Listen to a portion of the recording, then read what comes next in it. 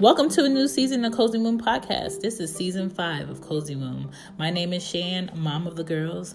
This is a podcast where we talk about surviving parenting, the realness about preggo-ness, and giving really good tips on being our best parent and evolving every day. So if that's what you're looking for, you're at the right place.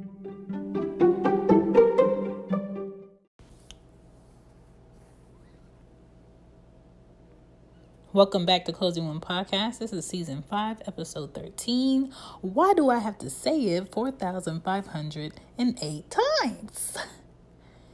Parents, I understand because I go through this. Why do I have to repeat myself more than once to these kids? Why are my kids resisting the words that come out of my mouth? This is the part of parenting that I knew I was not going to enjoy. Okay. Welcome to Mama Shan tip or question. Is it a tip or is it a question? Let's see. Growing up, I had one strict parent and one very lenient parent who was super passive, okay? And living in the house with both of them was like knowing who to go to ask certain things, who to avoid until they left for the day, until they went to sleep, and who to go with to have more options on what they could do. When it was just my mom, kid life was super easy because she wasn't opinionated about too much. She wasn't, put the foot down-ish about anything. I never got whoopings or been grounded. My mom shrugged a lot of what my brothers and I did, and she repeated herself too many times, which helped produce a lot of resentment that I had towards her. Not on purpose, but unfortunately seeing your mom be walked on all the time and not standing up for herself, it does something to you on the inside. It makes you really irritated and very defensive, because what you really want to do is, show them that, you need to do this so this doesn't happen. But when a person is just very like, I can't do that, or I'm not going to do that, it's kind of like you have to let go. And sometimes it is hard to let go. So seeing my mom just really not have any discipline or control when it came to my brothers, it irritated me. And then that's when I started to become my own parent, my own disciplinarian, my own check yourselfer. And my brothers and I, we fought viciously. We broke things. We threw things. Sometimes knives were drawn. Sometimes things got bloody, stitches were involved, and my mom, she couldn't handle it, and she was very resistant against any type of punishment, and it was like living in a house not having a parent. So now, as a parent, I'm a balance of both. I'm very lenient on some things, and then when I see that my children are trying to take advantage of my niceness, that's when I hit them with this is what's going to go on. This is what I'm not doing. The next time you do this, this is going to happen. Some parents are very against beatings with a belt or any type of hitting to get their point across. And I understand that.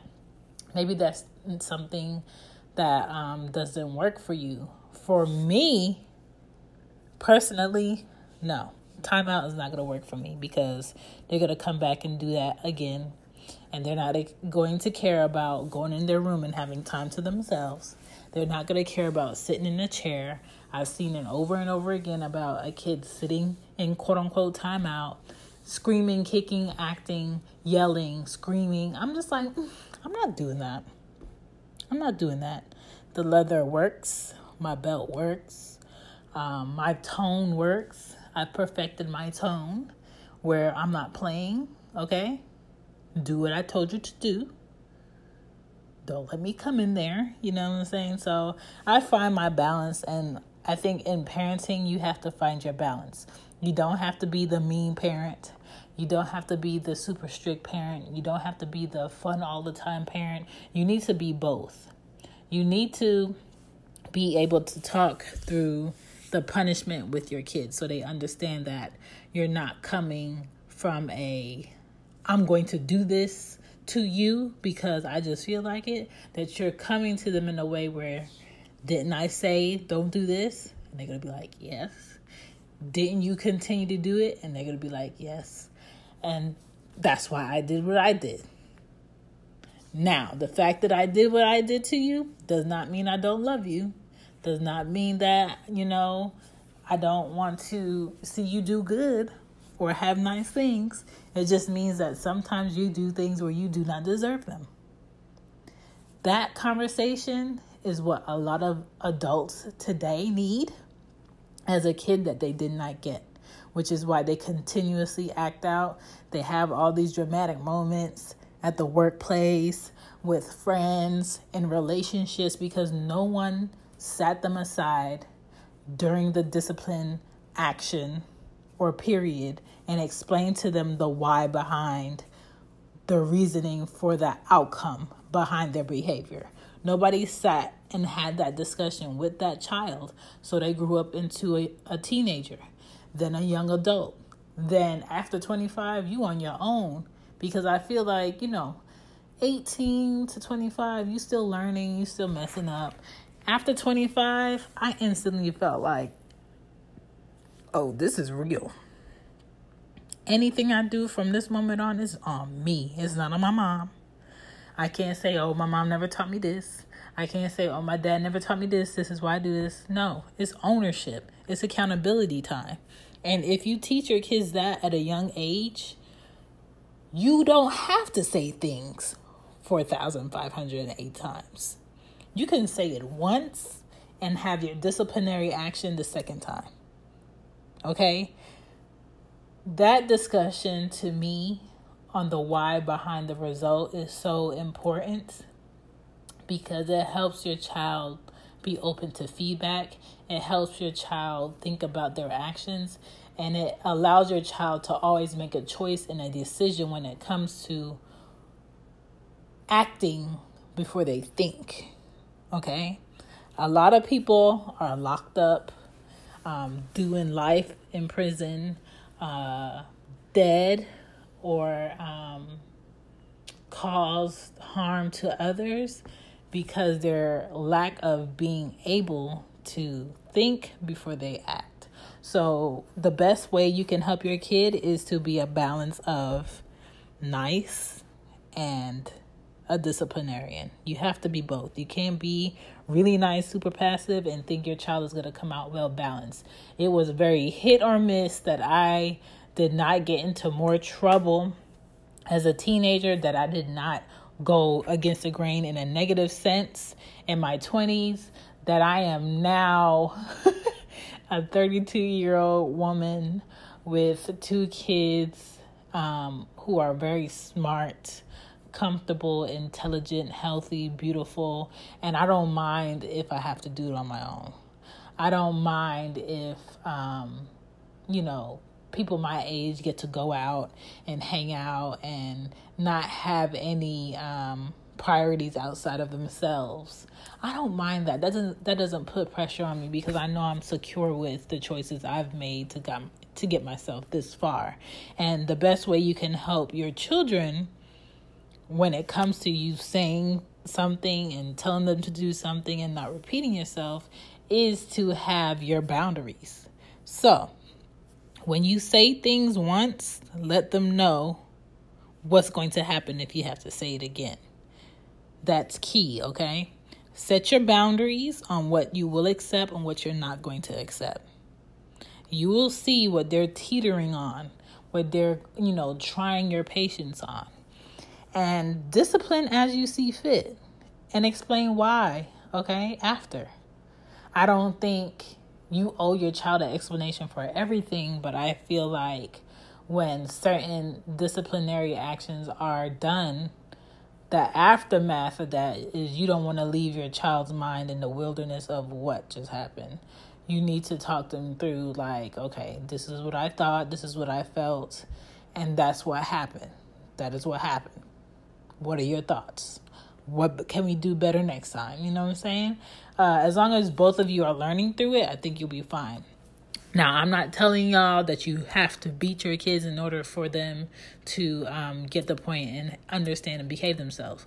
My mother didn't have to beat me in order for me to behave myself, in order for me to never be arrested, in order for me never to do drugs, in order for me never to indulge in drinking and sneaking out at night and doing all of the, mischievous things that teenagers do.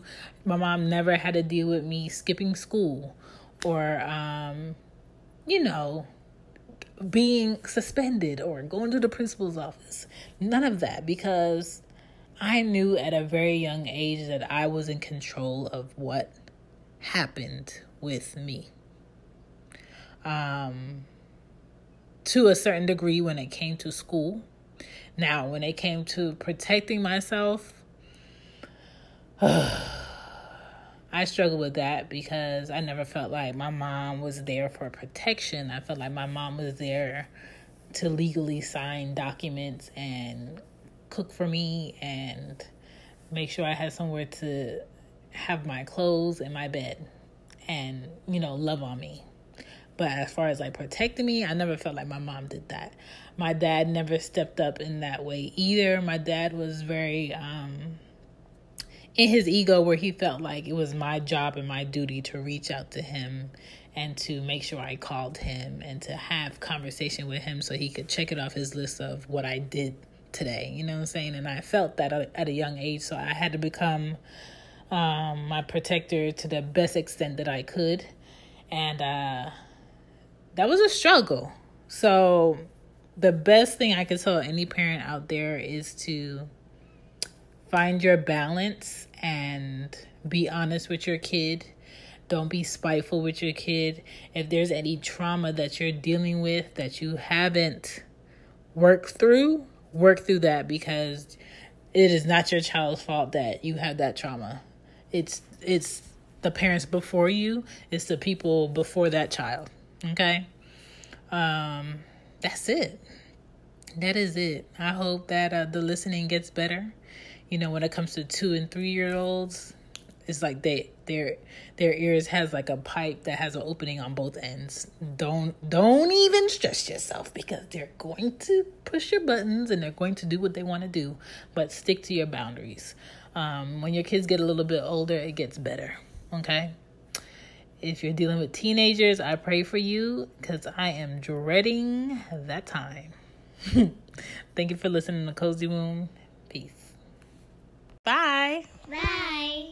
Hey there. Did you know Baker's always gives you savings and rewards on top of our lower than low prices? And when you download the Baker's app, you'll enjoy over $500 in savings every week with digital coupons. And don't forget fuel points to help you save up to $1 per gallon at the pump. Want to save even more? With a Boost membership, you'll get double fuel points and free delivery. So shop and save big at Baker's today. Baker's, fresh for everyone. Savings may vary by state. Restrictions apply. See site for details.